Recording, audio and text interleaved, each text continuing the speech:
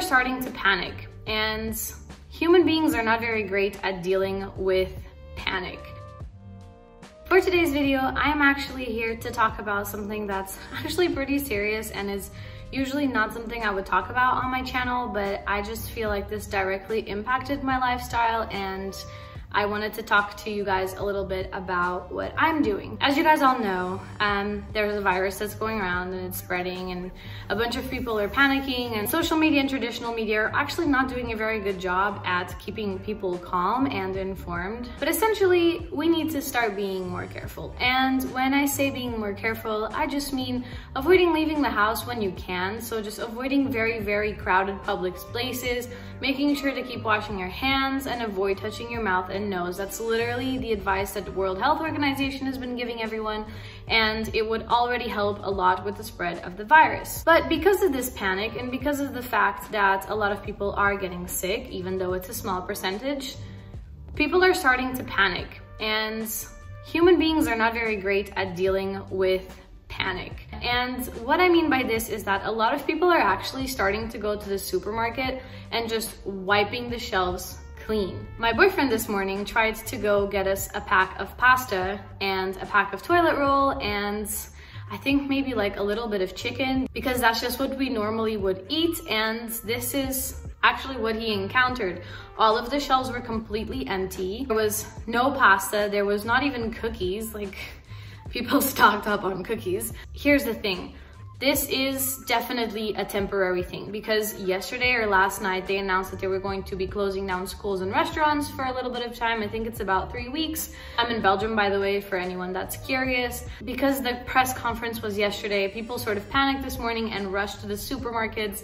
There was actually a video of people at an Aldi literally just trying to stampede over each other to get food. The ultimate question is, as a minimalist, does this make me want to change my habits and my way of being? So for those of you that don't know, here at home I usually don't keep a lot of spares. I will usually have like an extra tube of toothpaste beside the one that I'm using, but that's it. And same with shampoo.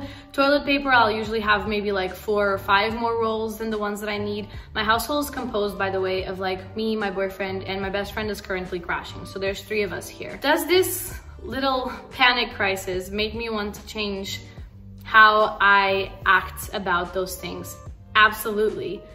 Why? Because here's the thing, if we all were rational and we were calm about it, then nobody would have to do this. But because a handful of people are going into the supermarket and grabbing all of the pasta and taking it home, at this point, if we don't at least stock up a little bit, then we're going to be the ones sitting at home starving. They're still allowing restaurants to provide takeout, so that's an option, but it's obviously not a very sustainable option because takeout is just purely expensive and I like cooking at home. What I'm doing about it is I'm basically trying to be careful without exaggerating. So for example, the next time that they stock up on pasta, I'll maybe have 1 pack and an extra one sitting around, but I'm not going to buy the whole freaking shelf, and I really don't think that anyone should be either.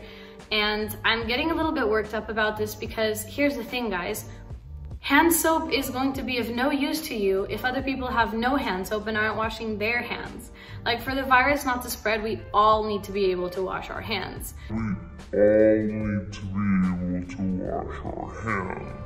I just think that people need to take that into consideration. And for example, what I'm going to try to do is have like 2 cans of peas sitting around, and those will last me forever. But instead of eating from those, I'm just going to try to go to the supermarket on a daily basis and just see how the situation is. So if there's food that day, then I'll bring a little bit of peas back home and I'll eat that for the next couple of days or whatever.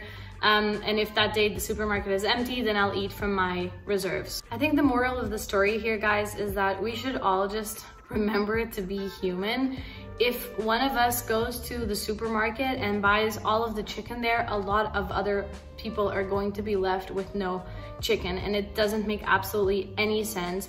And even if you have children at home who you have to feed, just start being a little bit smarter about your meals. Like, start eating a little bit less. We could still just try to pay attention to nutrition, eat a lot of potato-based meals, a lot of soup that keeps you full. Yes, you should be a little bit more careful, and yes, it would be a good idea to have a little bit of a reserve. But what I mean by a little bit of a reserve is maybe 2 more than you usually would and not 20 more than you usually would, because that's just going to mean a shortage for other people.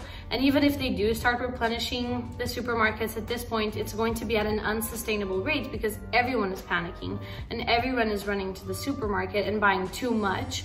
So they're going to end up having to like ration our food like they did in World Wars, and it's just not going to be a very pleasant sight. So if you want to follow my approach as a minimalist, I'm going to stock up just a little bit.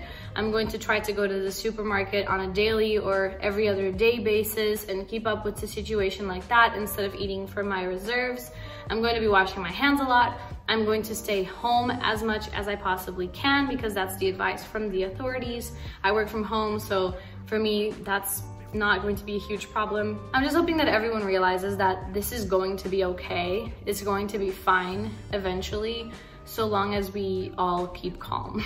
Stay safe, guys. Thank you so much for being a part of my little family on this channel. If you like my content, please don't forget to subscribe and give me a big thumbs up. Leave me a comment down below telling me what you think about this whole situation. I would love to hear from you guys and what you guys are doing.